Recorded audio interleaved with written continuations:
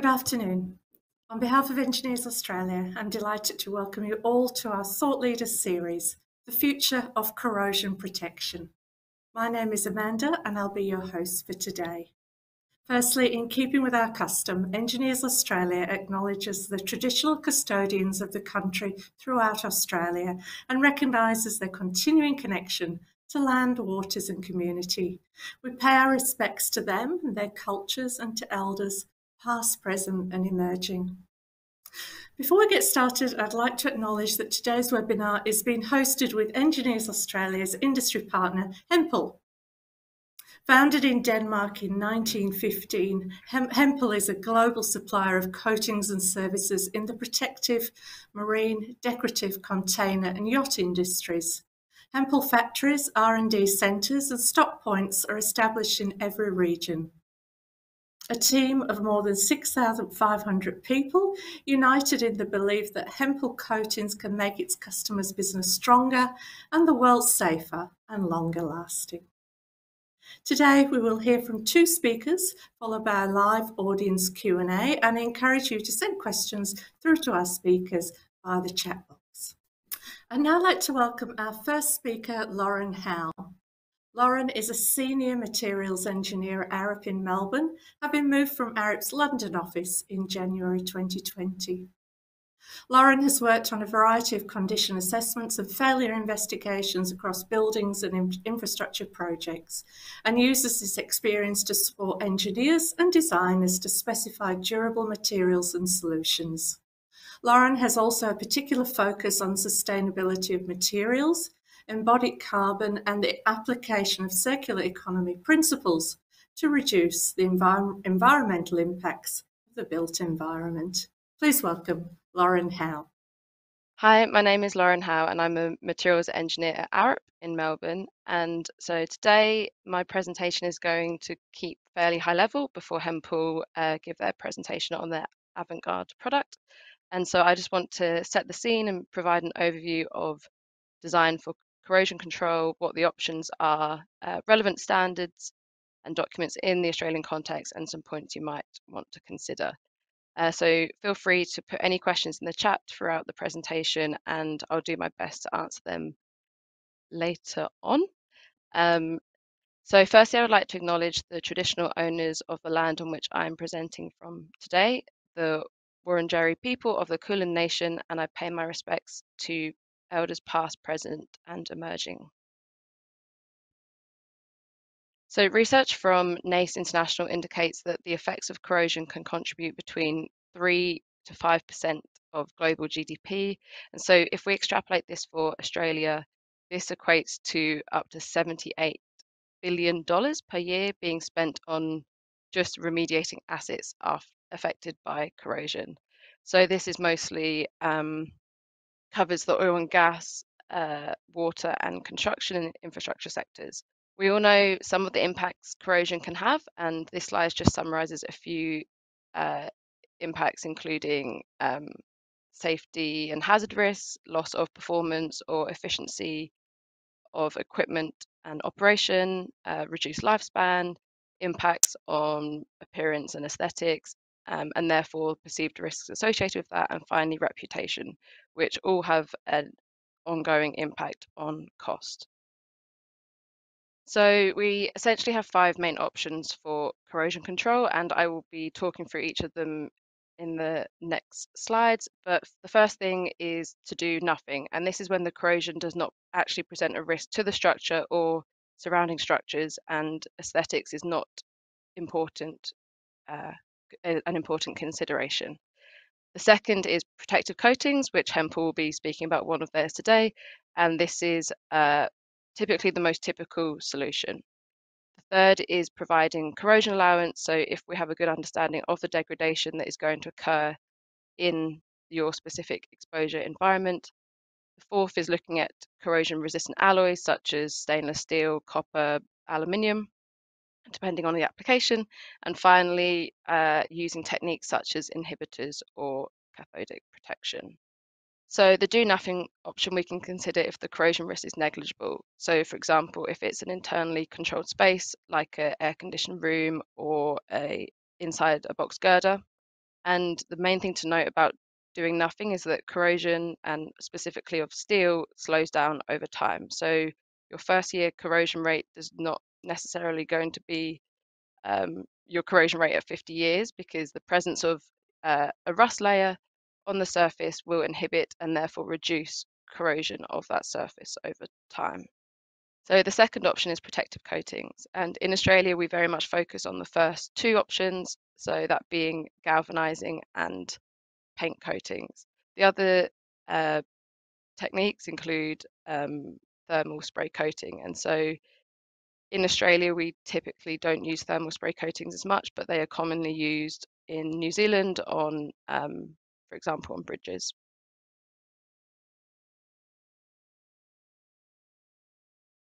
And so the first thing to highlight about galvanizing is that there are two main types of galvanizing that you will commonly encounter. And so this is hot dip galvanizing and continuously dipped galvanizing. I note this as I get a lot of questions about this all the time, and just want to make it clear that they are not the same, and they don't provide the same performance over a defined lifetime. So hot dip galvanizing is what we're typically referring to when we talk about galvanizing in structures. So this is a technique where you dip your element into a galvanizing bath after degreasing and a pickling process. And so the thickness that is achieved depends on the thickness of the element itself, and galvanizing is typically done for structural elements such as hollow sections. Continuously dipped galvanizing, by contrast, is something that is carried out on thin sheet or strips. And there are two things to note about this process. So firstly, the coating thickness is typically a lot thinner than hot dip galvanizing sections. And secondly, the zinc coating thickness that you can achieve is a lot more controlled, because it is less dependent on the thickness of the steel element.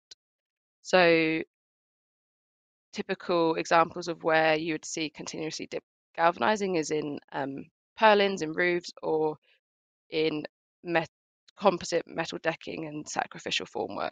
And so this is often used in internal environments, and a lot of people look to use it in external environments, but there needs to be some consideration, especially if looking to use for infrastructure where you might have a 100-year design life. The thickness of zinc applied typically determines the amount of protection and the length of time that your steel structure will be protected for in the specific environment.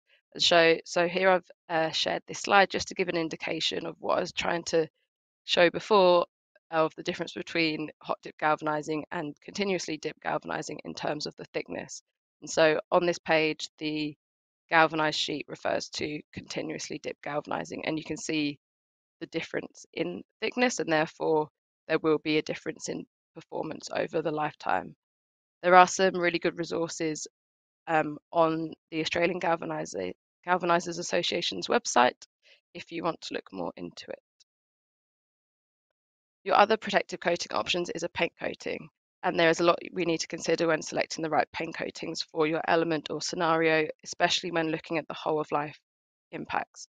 So on the screen, I've noted a few things to consider, and so this includes the environment. So what will the element be exposed to, including atmospheric exposure? So is it in a coastal environment?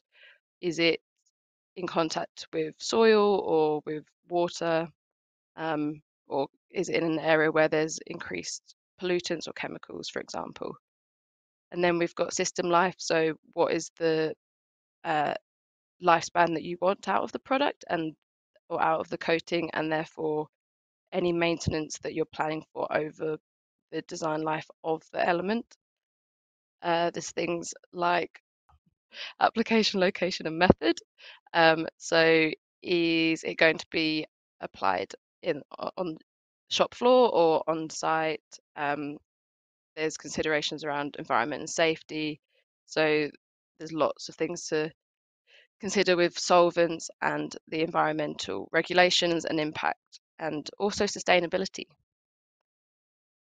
And so from experience, when I've carried out condition assessments or failure investigations on many projects, the performance of coatings often comes down to a few key points. So you may choose a very high performing coating, but if the quality of the surface preparation is poor, then you are likely not to achieve the required design life. And so surface preparation prior to coating application is one of the most important parts of any coating specification, as this determines to a large extent how well your paint coating is actually going to adhere.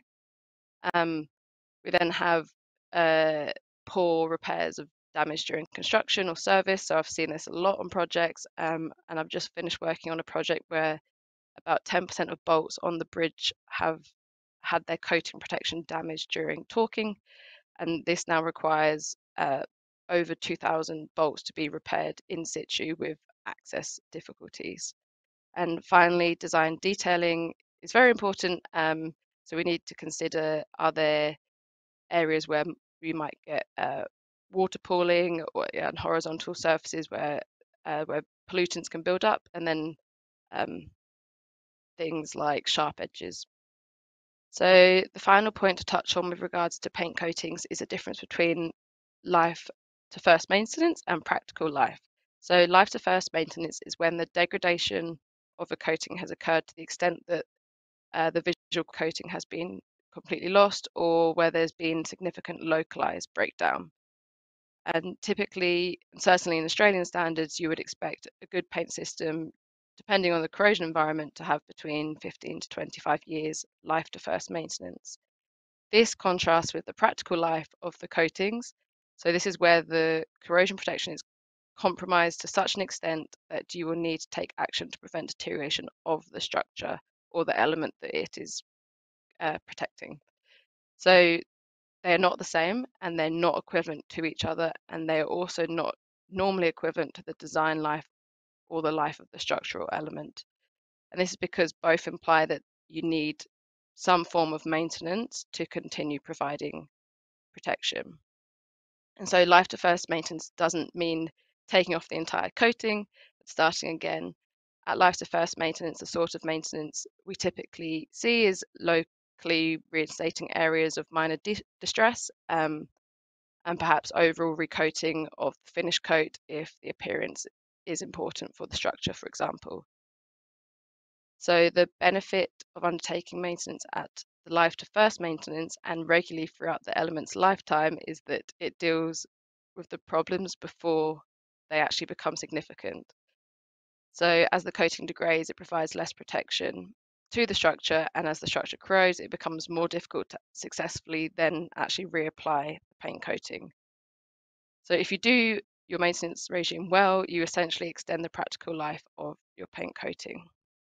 The third option for corrosion control is providing a corrosion allowance, and this can be a simple way of managing corrosion issues, which you can use if you have a good understanding of what the environment your structure will be exposed to is.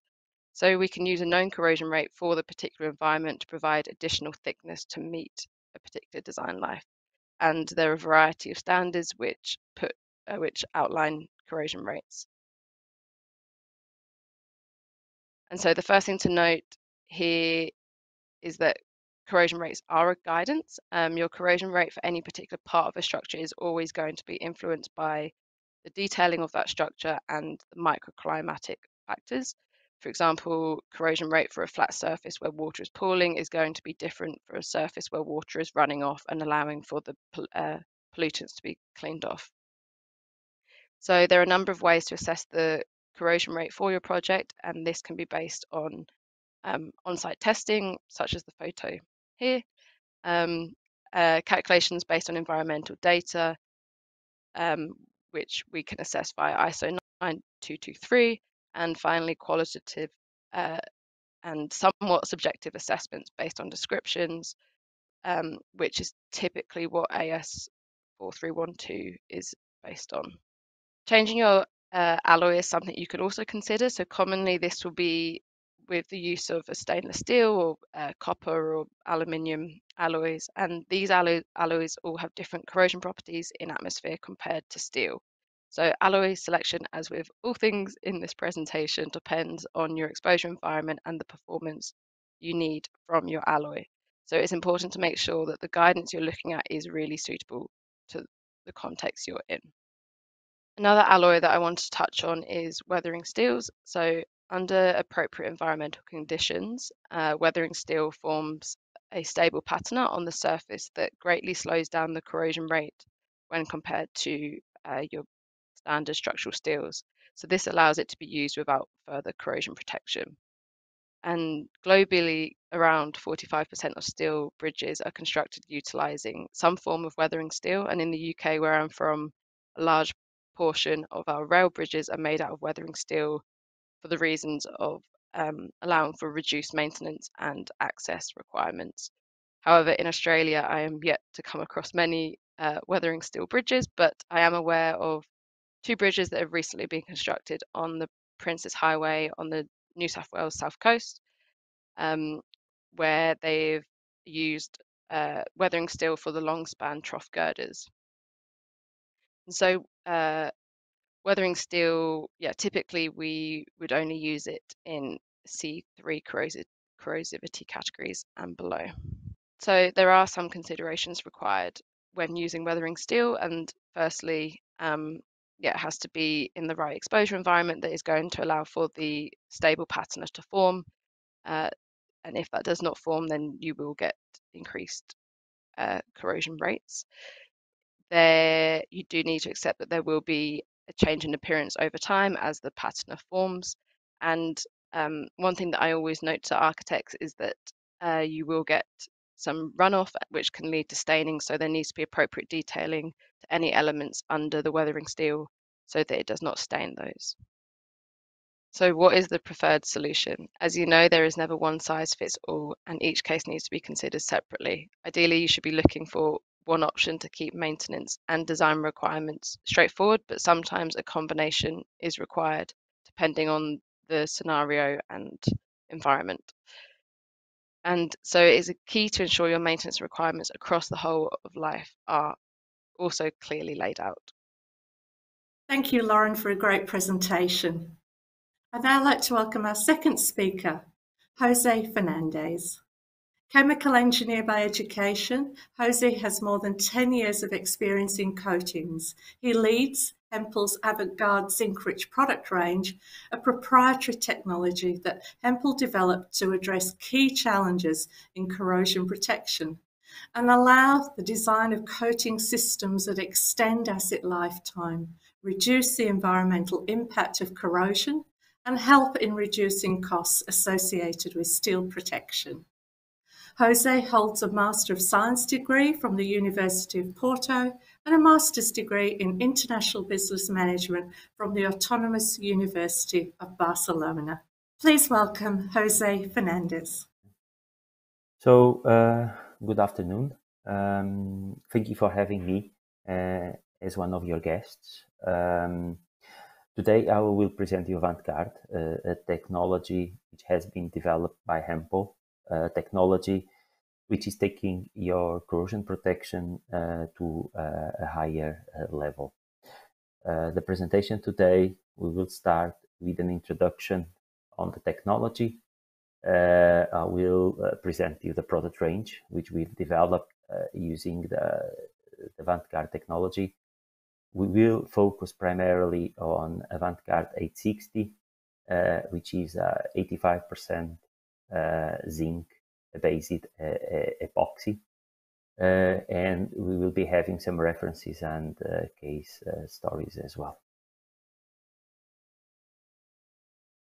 So starting with corrosion, we know well it's a natural process. Steel degrades, forming iron oxide, which is significantly more stable in nature. It's a chemical reaction, an electrochemical oxidation of iron, which is present on steel.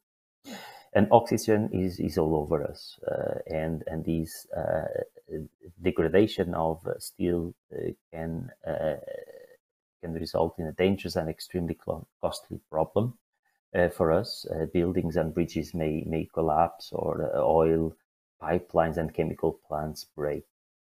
According to the World of Corrosion Organization, the problem is estimated on 1 to 5% GDP on developed countries.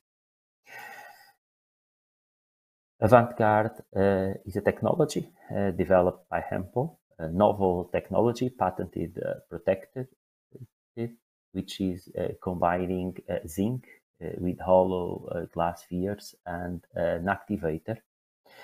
These three are working synergistically to provide what we define as a triple activation process, which is providing three different methods of corrosion protection. Methods which are including galvanic effect, inhibitor effect, and a barrier effect. Starting with the first one, with the galvanic effect, the activator which we have included in the Avantgarde technology is providing a unique activation process of the zinc we have included on the film, and it will efficiently use all the zinc content present. In a traditional zinc-rich epoxy, the galvanic effect is limited to 20, 30 microns close to the substrate. So with Avantgarde technology, what we have is a full activation across or throughout the film thickness. We have an inhibitor effect as well with Avantgarde, which is a chemical reaction. The Avantgarde, the film, it's able to capture chloride ions, lowering their concentration on the substrate. And around the glass spheres, we will be having this chemical reaction which will form insoluble products, which will stop the corrosion process. And finally, we have the barrier effect, which is basically preventing oxygen or water reaching the substrate.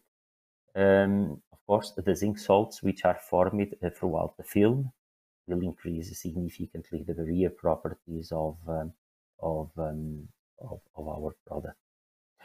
Overall, these three methods will be providing superior protection and of course, higher durability against the traditional zinc-rich primers which we know.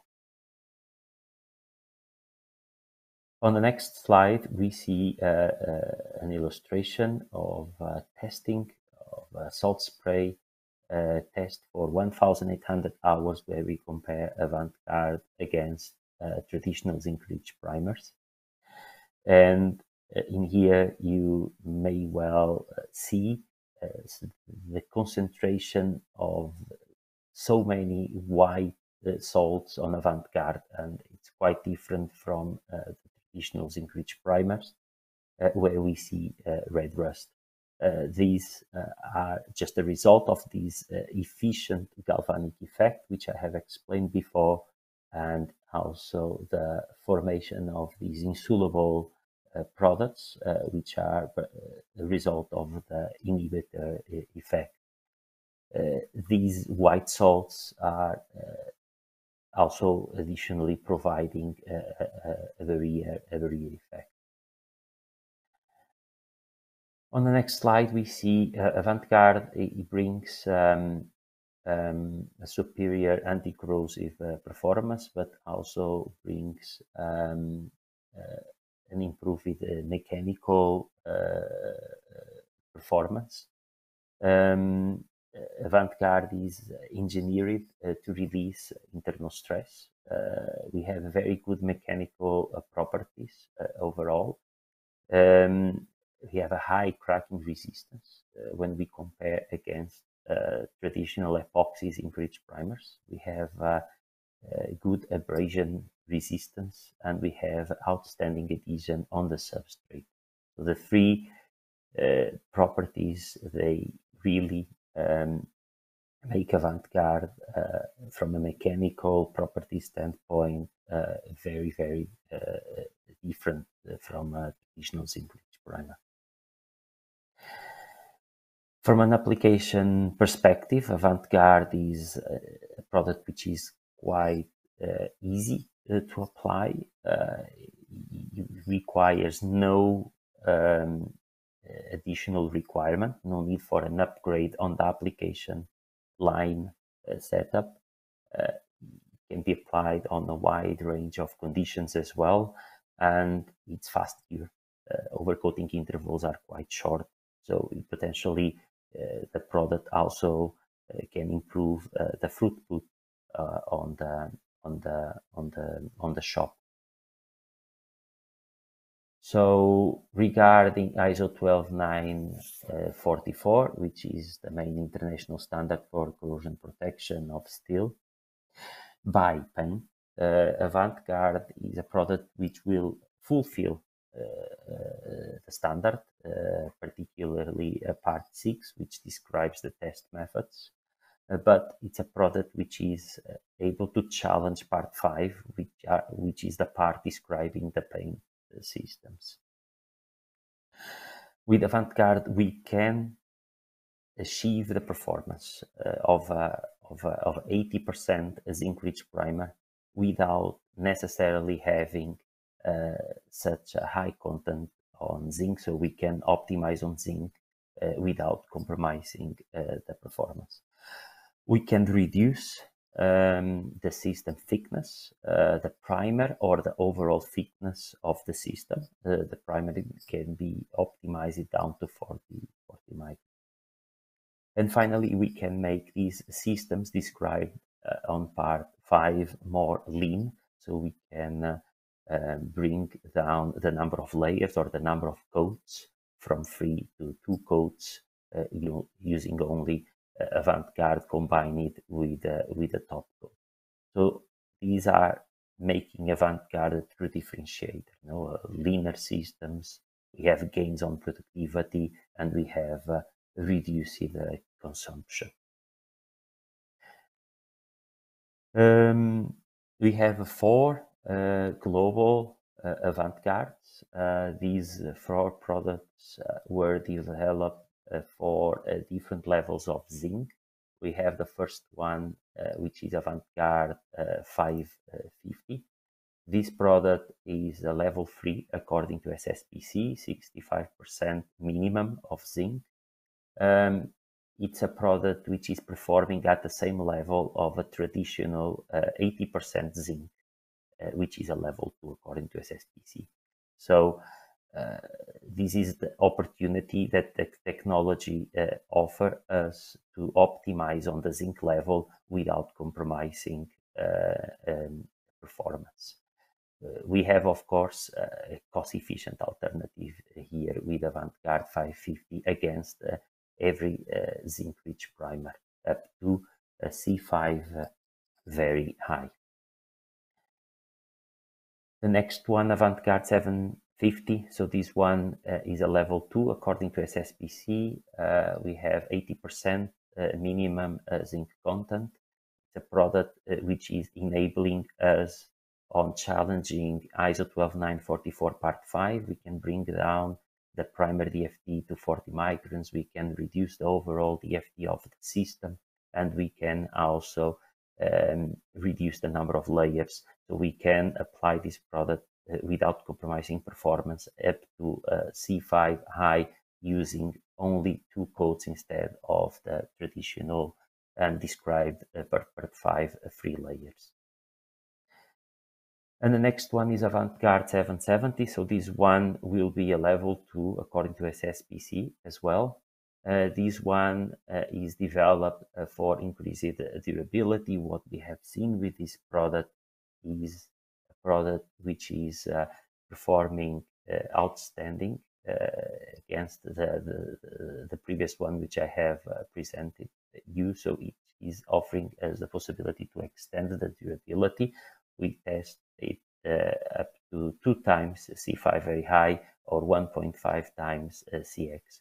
It's also an ideal option for a maintenance situation. It can be applied in a substrate which is prepared to a SA2 and a surface which is prepared or clean using water jetting.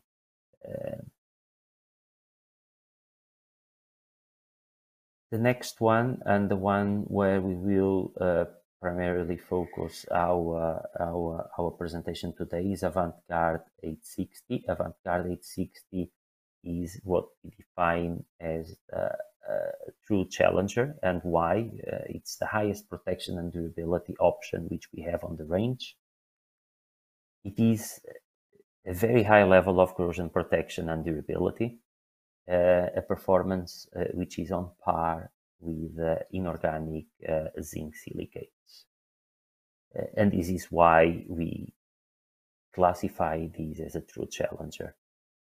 Besides corrosion protection, from an application perspective, the product is bringing many benefits. It has been developed specifically to respond to our customer needs. And of course, it is based on the same triple activated technology which I have shown you before. It's a level 1 according to SSPC, so above 85% zinc. So Avantgarde 860, when we test Avantgarde 860 against inorganic zinc silicate on external testing, we have very similar performance from an anti-corrosive perspective. Red rust is kept always below 3 millimeters, is requirement according to ISO 12944 part C. These graph show us the same level between inorganic zinc silicate and Avantgarde. These are for systems which are based on Avantgarde, and these ones on the Hempel inorganic zinc silicate, using the same thickness of the primer and using systems which are based on 3 layers.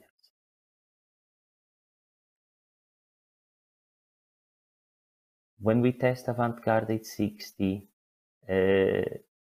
and we reduce the microns of the system and we reduce the coat, so we have a thickness reduction down to 63%.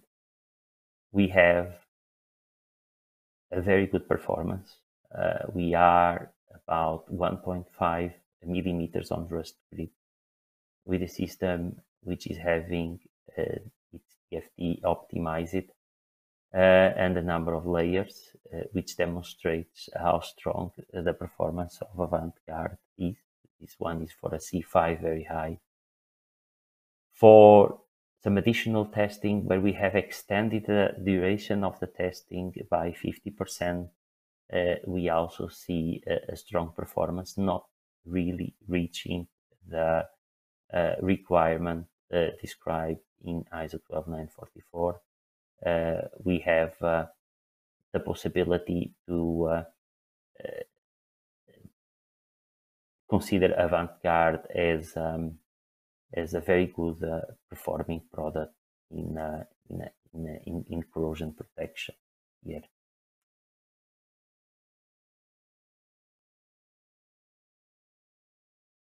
If we have side by side on a salt spray Avantgarde and a zinc silicate, we see the appearance is very, very similar between these two.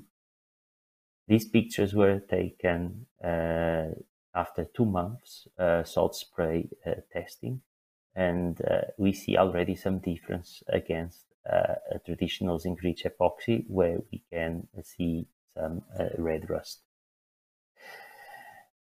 If we extend the time 4 times C5 in salt spray, which is about 5,700 hours of salt spray, we see that red rust is quite developed for the zinc-rich epoxy. For the zinc silicate, we start to see some red rust, and Avantgarde has almost no rust spots. So the performance is really, really very strong. Mechanical properties, I've mentioned mechanical properties before. We have good mechanical properties which potentially can reduce maintenance and rework before the structure goes in service. Against an inorganic zinc silicate, we can claim we have a higher cracking resistance. You can see from this slide. These stats are according to NACE standard, which is based on thermal stress. When we have 160 microns, which is the double of the thickness which is normally specified, although avant-garde can be specified up to 100 microns. Impact resistance, another property which is quite important, and avant-garde it's also performing really strongly. We have a better impact resistance overall against an inorganic zinc silicate, and we trust this testing is measuring the ability to resist mechanical damage during the transport or during the installation. From an application perspective, avant-garde 860 brings many benefits. Of course, we have many challenges with the inorganic zinc silicate. Who is familiar with the application of these products knows these challenges very well. They are not existing with avant-garde. We have a less susceptible product to environmental conditions, humidity, temperature. This product can be applied down to -10.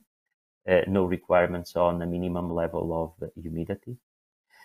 This product is also having a higher tolerance to high thicknesses, over thicknesses.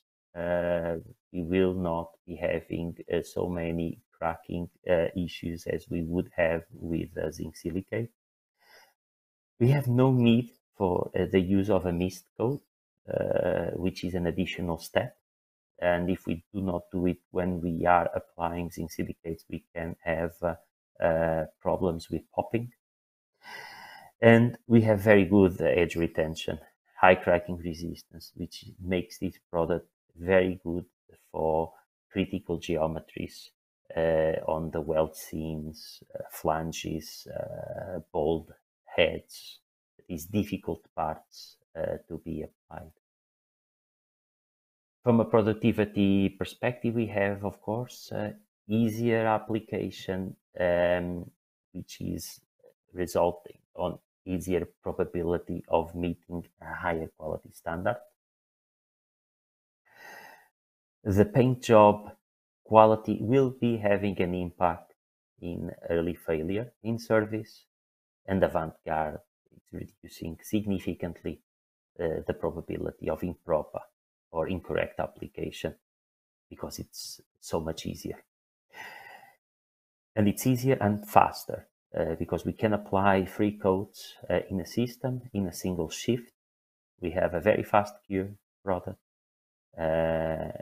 with very short overcoating intervals without the need for a mist coat or methyl ethyl ketone test as we need for a zinc silicate. So the gains in productivity when we use avant-garde against the traditional zinc primer are very high. From a sustainability perspective, we have run an analysis of avant-garde against an inorganic zinc silicate. A cradle to gate exercise, which is a partial assessment of a product life cycle from extraction to factory gate, which is this table which you see in here, and we have overall on the same thicknesses a 10% reduction on carbon footprint. If we account with the benefits from a sustainability perspective beyond the factory grade, and we run an exercise for a cradle to grave. We can also consider application improvements, which we have seen before. It's a faster, it's an easier application. And we also have the possibility for having repair reduction due primarily to the advantages on the mechanical properties which we have with Avantgarde. So we have benefits in cradle to gate and cradle to grave assessment regarding the sustainability part with Avantgarde.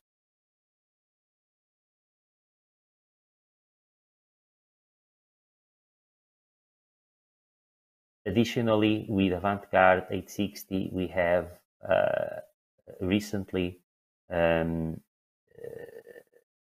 approved with a certificate for coefficient of friction, and this is an enabler for us to penetrate particularly the bridge and highway segment in Australia with Avantgarde 860.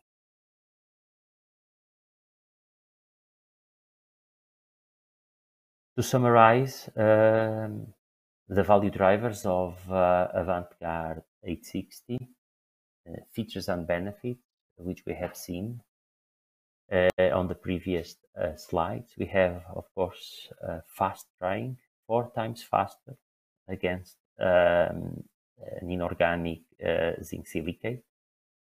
Free coat system based on Avantgarde can be applied in a single shift.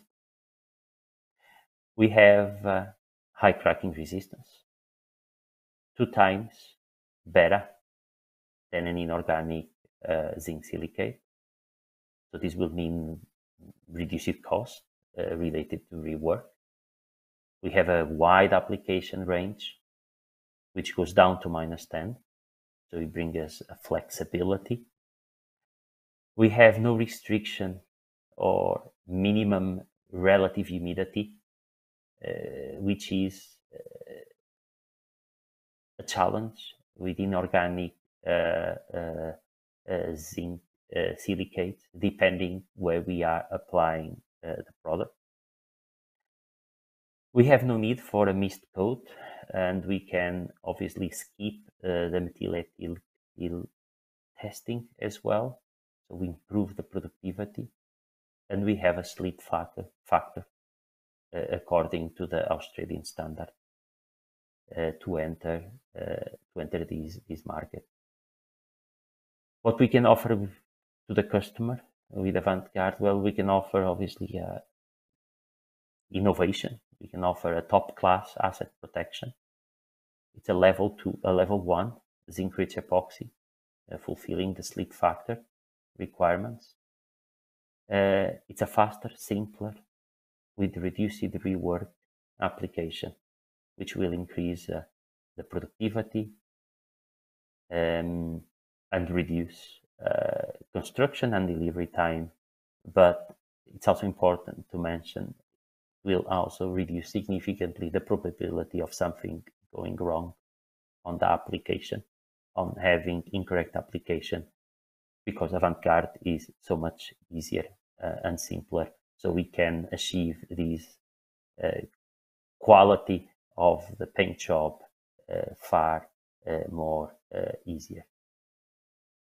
But it will not replace the inorganic zinc silicate when high temperature is a requirement. So above 160 degrees, the product will not be specified. Just to finalize my presentation, we have many references and case studies in our website, Avantgarde website. This is just 2 of these case studies which we have for Avantgarde 860. This one is one which was particularly important for us, where we've secured project for power plant, and Avantgarde here was tested independently by the owner of the power plant, and they've seen by themselves that Avantgarde was performing very strongly against zinc silicates. They've tested Avantgarde at 60 3 times the duration for C5 high. Of course, the benefits on the application side were also very important to secure the project. We have some details on this one, including the coating system, which has been used with Avantgarde, with a mastic, and with a top coat. This information is available on the website, and I'm happy to share. The next slide. We have another one, and this one was quite important. The benefits which we have on the application side. The customer was really concerned with downtime for this factory unit in the Middle East, and Avantgarde was the product which was able to minimize this downtime, stopping their facility. So all the advantages which we've seen before, short overcoating intervals, were absolutely key to secure this project in the Middle East.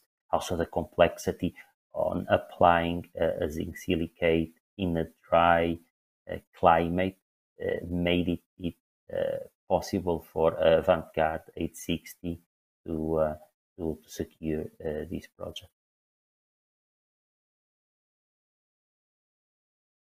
Some details as well, and the final slide regarding some further information you can find on Avantgarde. We have a website dedicated to Avantgarde, where we have an overview of the technology and how we think we are challenging corrosion protection and challenging corrosion standard, the benefits and the value for the customers. We have detailed explanation and description of the technology. We have some videos as well, and we have these references and case stories as well. You can also further explore Avantgarde systems using our Avantgarde selector, which is on the same page. And here you can discover how Avantgarde technology can add value to your focus area. So if you have a focus area which is environmental impact, you can select the system which are providing you the highest impact on environmental, from an environmental perspective, on carbon footprint, on VOC. If your focus area is time, application time, productivity, you can also understand which are the systems where productivity is maximized. And finally, the last one, which is coating maintenance. So these are the systems based on Avantgarde, which can offer you the highest durability on corrosion protection. So this is all from my side. Thank you very much for having me today, and very happy to hear your questions and reply to your questions. Thank you. Okay.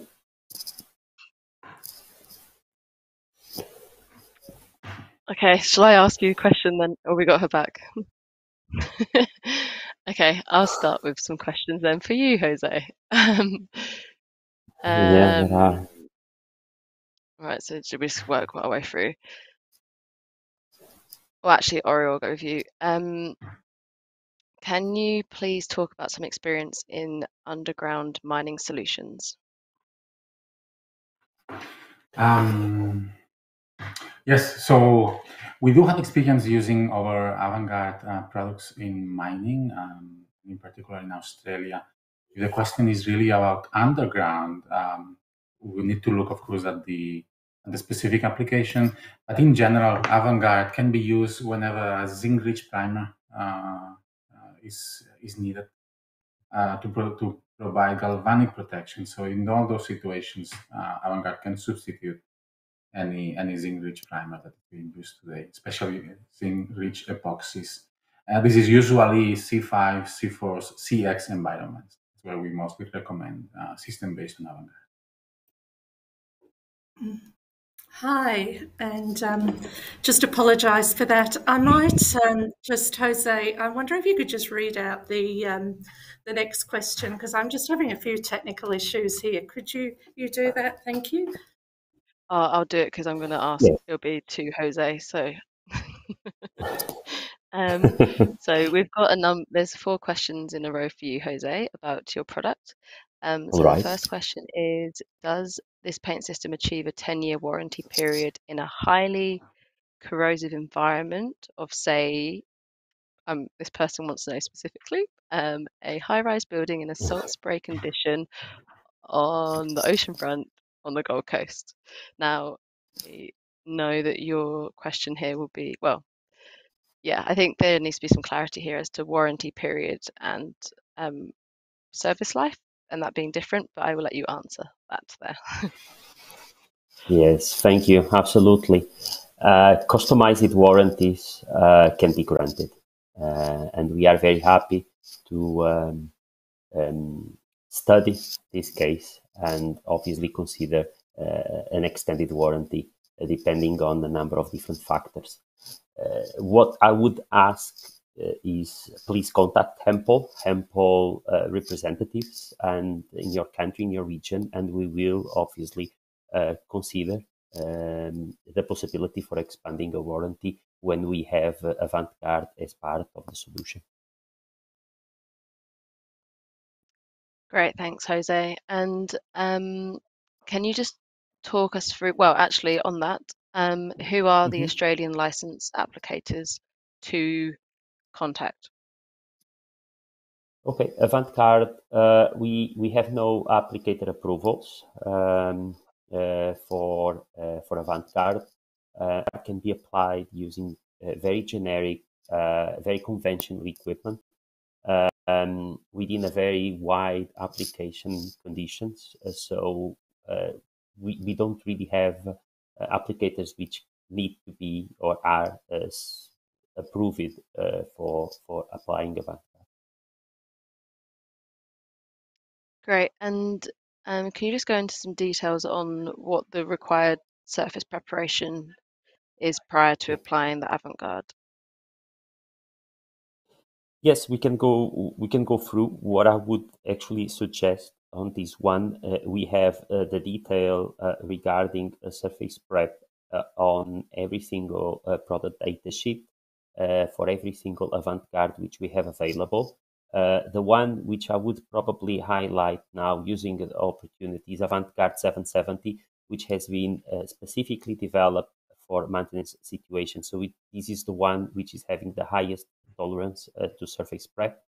So we can use water jetting, for instance, or we can use surfaces which are prepared to a degree of SA2, and we can apply over these surfaces without any problem. The other Avantgardes are also having this information available on their product data sheets, but they are not as recommended as Avantgarde 770 for the maintenance and for the water jetting. Of course, the information is available and can be downloaded from the website. Great, thank you. Have we got Amanda back? Mm-hmm. No, not at the moment. All good. I will carry on. So this is more of a general question about coatings. So is there a cost benefit analysis around the cost premium of selecting more expensive materials versus standard materials and where the payback is? We do build cost benefit analysis and purchase sales models with Avantgarde. and we build them for individual cases. Of course, we consider labor, equipment, access offshore. It's a parameter, a variable, which is very important. But of course, the materials, paint, thinners, everything which is used for the application side, they all need to be considered. So we do it on individual cases.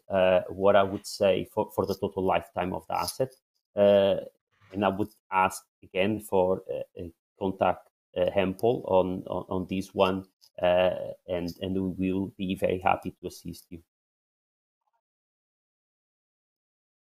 Great. I think I'm going to jump to, there was a question in the chat about, could you please talk about painting on top of galvanizing surfaces? Is this a good or bad thing to do? And I'm going to jump in and answer that to start. So painting on top of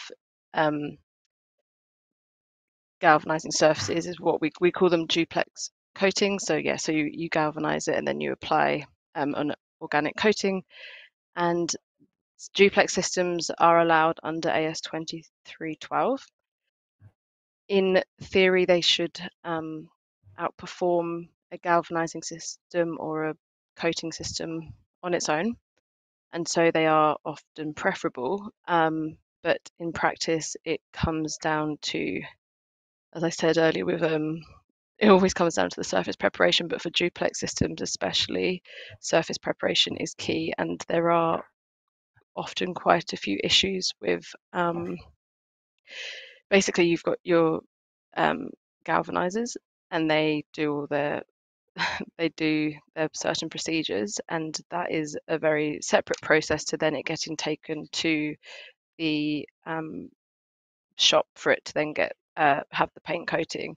And so there needs to be special well, certain quality controls between that process, and often that is not done to the quality that it should be required. And I've found on site a lot that duplex systems actually fail quicker than coatings. So at the moment I'm working on a project where they've failed within 8 years, and theoretically it should be lasting more than 50, 60 years. So yeah, and I think there is because of that disconnect between the galvanizers and the coating manufacturers, that you can have issues with warranty as well. So there are companies that will do it, but there needs to be certain quality control procedures in place. And so it is a good system, and it is covered under the Australian standard, but there just needs to be the right quality control there. I don't know if Jose or Oro have anything else to say there. No, I would say I agree with you, Lauren. I think it's a very critical step when we over apply galvanized surfaces. When we overcoat it and we do it properly to the right level of the quality standard, I think we can have some additional protection. In the end of the day, the coating will be an additional protection against potential damage. And of course, if we damage the galvanized layer or the passivation that the galvanization is building with the environment, we will have the chance on encountering premature corrosion failure. So having a coating on the top of it will potentially minimize these situations, especially on industrial atmospheric conditions where galvanization is more subject to failure. One thing which I would actually use, yeah.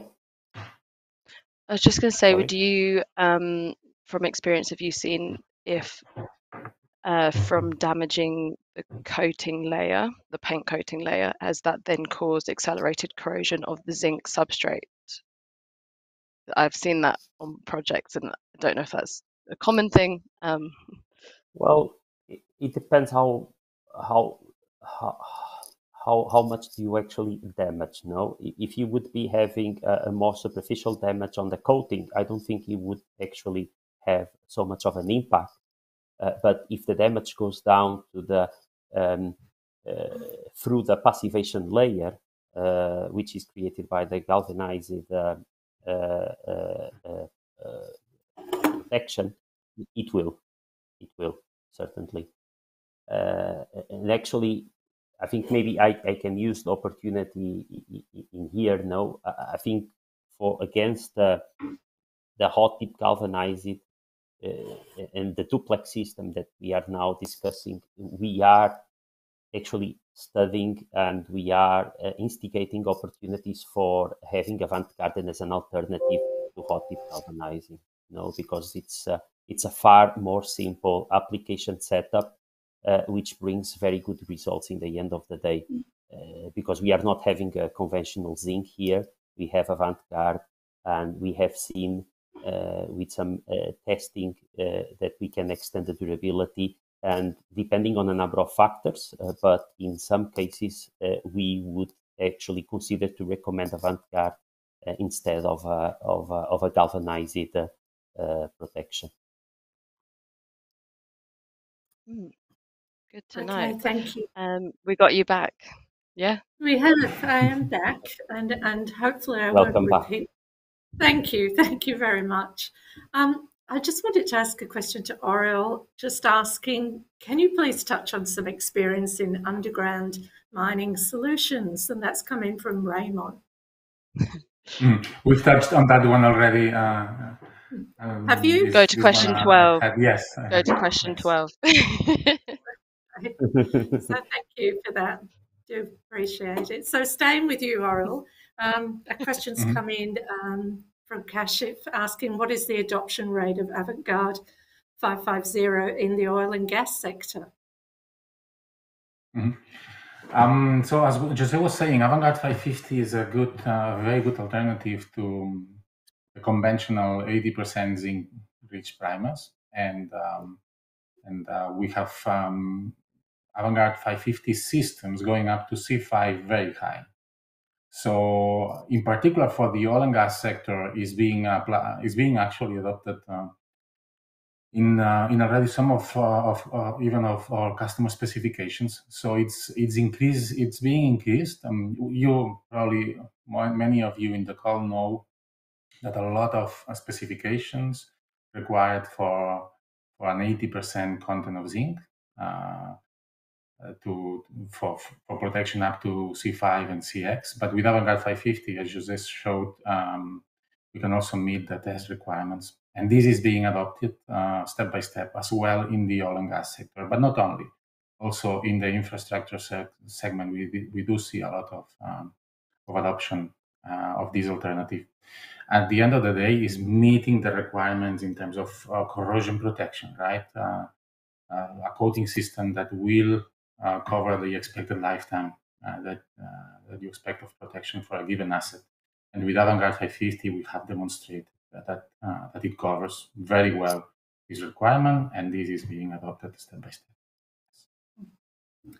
Thank you for that. And moving over to you, Lauren, we've had a question that's come in from Mustafa, who's asking, is it acceptable to coat elements formed of materials like stainless steel or aluminium to ensure additional corrosion prevention? Yeah, so generally, so stainless steel, I would say, I'd firstly ask why do you want to coat it? Because yeah, it's for, I mean, specific scenarios, but generally stainless steel, you choose it because it has corrosion resistance as an alloy, and therefore you shouldn't need to have a coating on it. Maybe an architect may want to coat it for aesthetic reasons, and therefore you might want to then not use stainless steel. But yeah, for stainless steel, I generally say probably not going to coat it, because if you're going to coat something, you're going to have to maintain it anyway, maintain the coating. For aluminium, you generally will anodize it or apply a powder coating, and so that is quite typical, and you'll see that across facades. Yeah, most facades, if they've got aluminium, will be powder coated. For zinc-rich coatings, you definitely don't want to apply those to stainless steel or aluminium. The whole point of applying zinc to steel is to allow zinc is a sacrificial layer, and so that it provides it's the galvanic effect, so that the zinc will corrode preferentially to the steel, and that's what provides the protection to the steel. And so you get different in the galvanic scale, stainless steel and aluminium sit differently. I'm not going to go into detail there, but yeah, you wouldn't you wouldn't use that same mechanism to protect it, if that makes sense. Jose and Oriol, if you want to add anything to that. No, we are very aligned on what you're saying, Lauren. There is no need, especially of a zinc-rich primer on top of aluminium alloy. As you said, for aesthetic reasons, there might be some need for coating, but then, of course, you need to select again the right system to ensure adhesion as well to the surface, and that will be a durable coating system, right? Thank you for that. And Jose, we've had a great question come in this afternoon from Dan, and Dan is asking you, what are the implications of the avant-garde products with regard to the circular economy? Do these products make it easier or harder to recycle the protected materials at the end of their design life? Thanks, Jose. Thank you for the question. Yeah, sustainability is right now on the agenda for Hempel. We are very, very much focused on this area, and I would say it's with avant-garde is nowhere different from a conventional coating regarding circular economy. What we see as an advantage with avant-garde is the possibility which we have to optimize the thickness, reduce consumption for having a smaller impact from an environmental perspective. No, if we consume less paint by having more optimized systems specified, we are doing a positive contribution on environmental conditions, on environmental matters. An additional one, I think we touched based also the possibility on using avant-garde for extending the durability of the assets. Again, if we protect for a longer time, it will definitely bring a positive impact on carbon footprint, on a cradle to grave assessment. No. And finally, we discussed the hot dip galvanized or some other methods as metallization. When we have the chance to replace one of these methods, which are quite intense from a carbon perspective, avant-garde is bringing again another advantage from a sustainability angle. So overall, avant-garde can be a driver for sustainability as well, and delivering on these important agendas which we have these days. Thank you for that. Jose, back to you. A question that's come in asking, do these coatings work on machined steel surfaces, meaning machined components, from a maintenance perspective? Yes, they do. They do work, and we have developed level 2 products with a zinc content which are level 2 according to SSPC. Avant-garde 770 has this particularity. It's specially developed for this purpose, and it's the product that we would recommend in a maintenance situation to apply on these machined surfaces. Thank you for that. A question that's come in, Oriel, to you from Rajesh asking, which is a great question, about, hi, what are the levels of fire safety Avantgarde 860 provides? Has it been tested? Any EN or other international standards? Thanks for the question, Amanda. In Hempel, we also provide PFP systems, passive fire protection systems, so intumescent coatings to protect against fire. And we do have some systems approved with Avantgarde products. Usually is with Avantgarde 550, Avantgarde 750. These are the most common products used with our PFP intumescent systems, usually for cellulosic fire protection, or also recently with against hydrocarbon fires.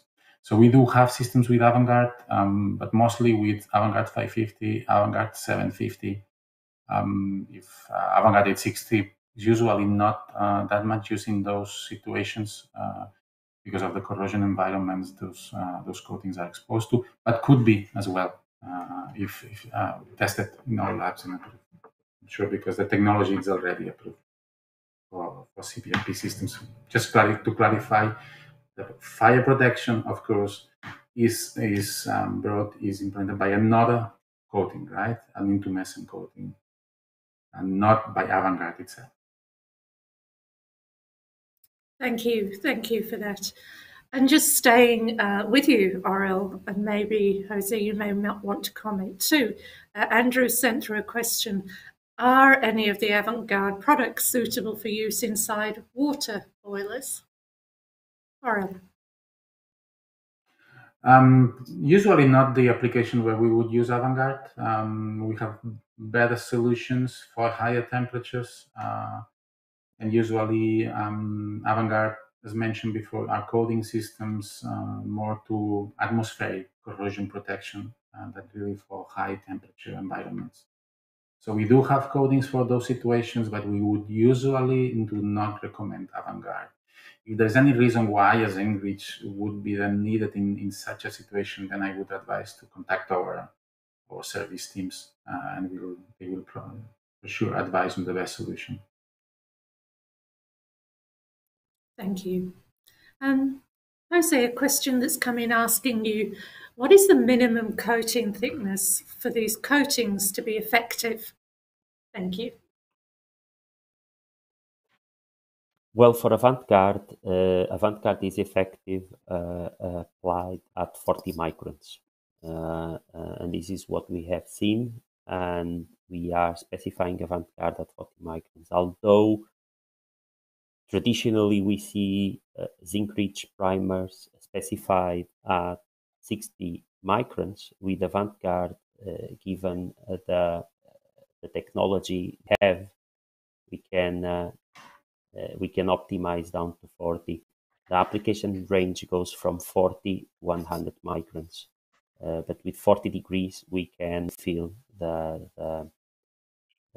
standard 12.944 requirements. Thank you, Jose. And Oriel, a question that's coming from Vahid asking, is Avantgarde AS 2018 compliant, i.e. to be in contact with potable water? No, it's not compliant to AS 4020. Is not recommended, and not approved for contact in potable water. Going back a little bit to my point before, usually we do not see the need for a zinc-rich primer in this type of situations. But Avantgarde directly exposed to water, that should not be. This is not approved. Of course, then as part of a coating system, then it could be for some systems. But again, it's not a typical use of Avantgarde. And maybe just a clarification as well on the previous question. As Jose was saying, with Avantgarde, we can reduce the thickness, and that, of course, is due to this increased performance of this technology. Keep in mind, Avantgarde is always a part of a coating system, right? Comes at least with another layer on top of it. So the overall the overall thickness of the full coating system will usually be above these 40 microns. But of course, we can optimize the full coating thickness as well to provide the exact durability that you expect from Avantgarde. And Lauren, you were looking to add to that discussion? Oh yeah, no, I was just going to just refer there where Oriel was saying it's used as part of a system. If just as an example, if you were to look at AS 2312.1, there is a really good table which goes into lots of different systems that you can use, and so that would be one part of the system, and so that you're able to, if you can get hold of that standard, then take a look at that. But otherwise, there are, for whatever sector you might work in, for example, if you're working in roads, then something like Transport for New South Wales, the RMS specs have details on typical systems they would use, and so zinc rich primers would be part of that system, and so you can look there at what the other build-up is, so like a top coat, like a polyurethane top coat, which the architect may specify for the architectural finish. Thanks, Lauren. Thank you for that. Sriram is asking you a question. Jose asking, what is the minimum curing period for the product? Well, the overcoating interval which we recommend at 20 degrees is 50 minutes. It's 50 minutes. So within 50 minutes, you would be able to over-apply Avantgarde. As has just now been clarified by Lauren and Uriol, Avantgarde is part of a coating system. We overcoated it with at least one additional layer that could be an epoxy, a polyurethane, a polyaspartic coating, depending on the final use and the final requirements. But yes, within 50 minutes, you are able to over-apply Avantgarde at 20 degrees. Thank you for that. And Jose, a question that's come in from Andrew. Good afternoon to you, asking you, how does Avantgarde perform at 100 degrees Celsius compared, and I apologise for my pronunciation, Cerakote C-Series coatings? I'm not familiar with Cerakote, but I may well clarify Avantgarde is always recommended below 160 degrees Celsius. So below 160 degrees Celsius, we will be able to use to specify the product. Thank you. And just staying with you, Jose, for now, a question from Nestor asking, for steel structures already installed on site, could Hemperdure Avantgarde products still be applied properly to improve their corrosion resistance? Most definitely. And I think this is one of the key advantages we have with Avantgarde against zinc silicates or against a hot dip galvanized. These systems traditionally, from an application perspective, are significantly more complex. And inside, they are difficult, and hot dip galvanized is actually impossible to do. So Avantgarde can be the solution which you do on your shop, and you can also use the same system which has been specified and applied on shop inside for small repairs before the structure goes in service according to the original spec. So you, to say if it was a structure on site, would you then have to do abrasive blasting and surface preparation? So you need access to allow to then apply the coating. Correct. Thanks. Or you can use, yes, correct. Or you could use it, the procedures for and treat it as a maintenance situation as well.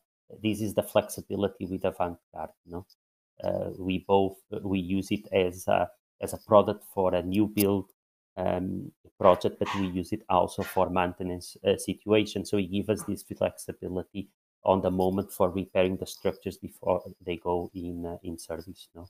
So depending on the situation, if we have the chance to grid blast the surface and do everything according to the original spec has been prescribed for the new build, we can do it. If we do it following the maintenance procedure, we can also use the same product. Thanks, Jose. And Lauren, we've had a question coming from Stephen asking you, Lauren, what's the best method or methods to remediate old hot dip galvanised structures in situ to increase their longevity? Thanks, Stephen. So I think that's a good question because it leads on from what Jose was just saying there of using their product on site. I think, yeah, you have it's a case by case basis of understanding what access you have, because then that will then allow you to, well, yeah, you then know what you can actually do in terms of surface preparation. But generally, you're going to have to move to a paint coating of some sort, which likely, yeah, one of those systems could be a zinc-rich include a zinc-rich primer, such as the Avant-Garde product. Yeah, I don't know, Jose or if you have more on that in terms of, yeah, it's definitely having to, well, it depends how degraded the structure is and at what point, yeah, is there severe corrosion? And so, but likely, yeah, it will be some type of paint coating. Yeah, I agree. I agree. I mean, I think it will be very important to do these considerations. You know, that the degree and the severity of the damage will be the factor which will decide the solution which would solve the problem. But generically, yes, I mean, hot dip galvanized, it's always or typically maintain it using coating solutions as zinc-rich epoxies or Avant-Garde. Thank you. Thanks, Jose. And maybe, you know, a question for all of you, and may start with Lauren, is from Engineers Australia, and particularly to our young engineers, what sort of trends do you see coming up in the next few years? Lauren. That is an interesting one. Firstly, I am one of those young engineers. I'm only 5 years into my career, having started in the UK 5 years ago after my degree. So I count myself as one of those young engineers.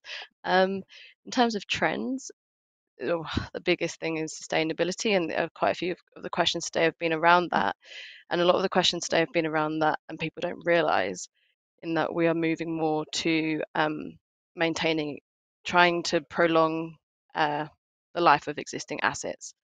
And so that's one part of it. But then, yeah, there's a lot of people starting to consider the carbon impact. And so I know with Jose, we had a bit of discussion around the impact of coatings and corrosion protection on the whole structure. But yeah, I'd say the main trend that I see is around sustainability, and that's coming into all bits of materials advisory and consulting that I do. So maybe I might mix that question up a bit. And Jose, what advice would you give to our young engineers, our graduates coming through? Yeah, I think for the future, well, I think right now sustainability is on the heart of everything which we do, and I think it has been one of the drivers also for us investing so much on innovation and bring solutions like Avant-Garde into the marketplace. You know, I think we have a number of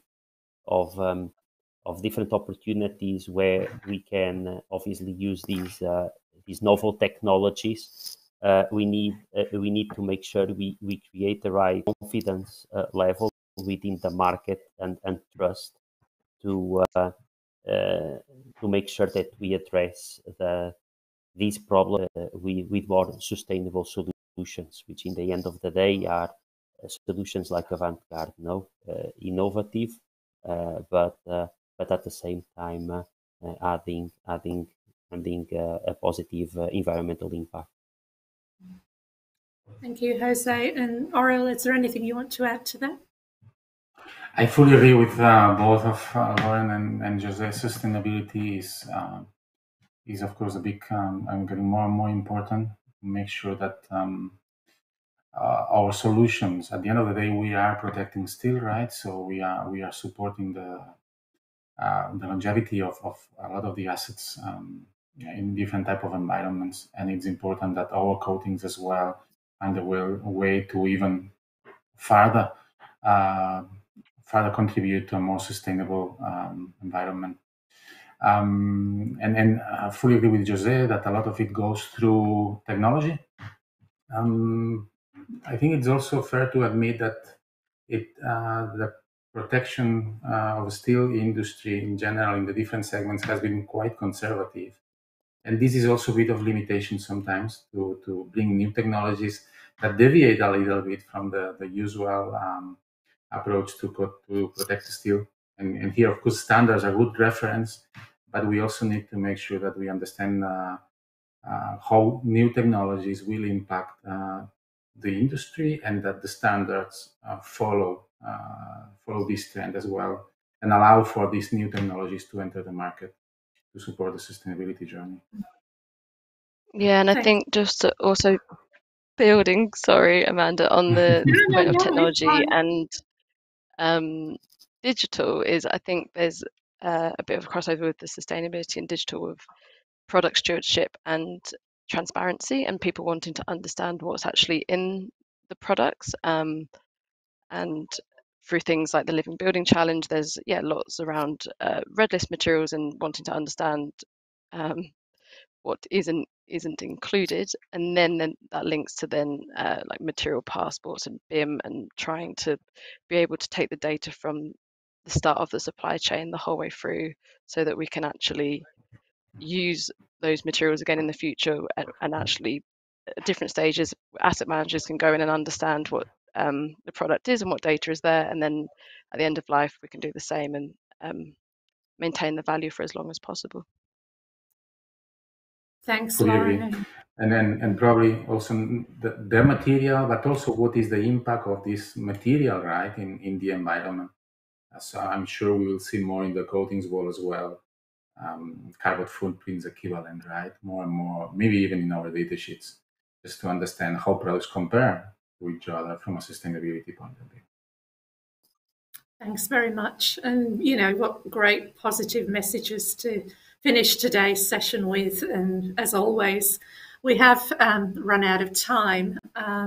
So please join me once again in thanking Lauren Howe, Jose Fernandez and Oriol Osso for their time and input and great presentations. And thank you, Lauren, for taking over the moderator role. I'd also like to thank Engineers Australia's industry partner, Hempel, for their support. Without, we wouldn't be able to do videos like this. And please, I ask you all to just take a couple of minutes to complete a short feedback form, which is linked in the description box below. Helps us to improve and plan for future sessions. Thank you again for joining us. I look forward to seeing you at our next Thought Leaders event. Thank you and good afternoon.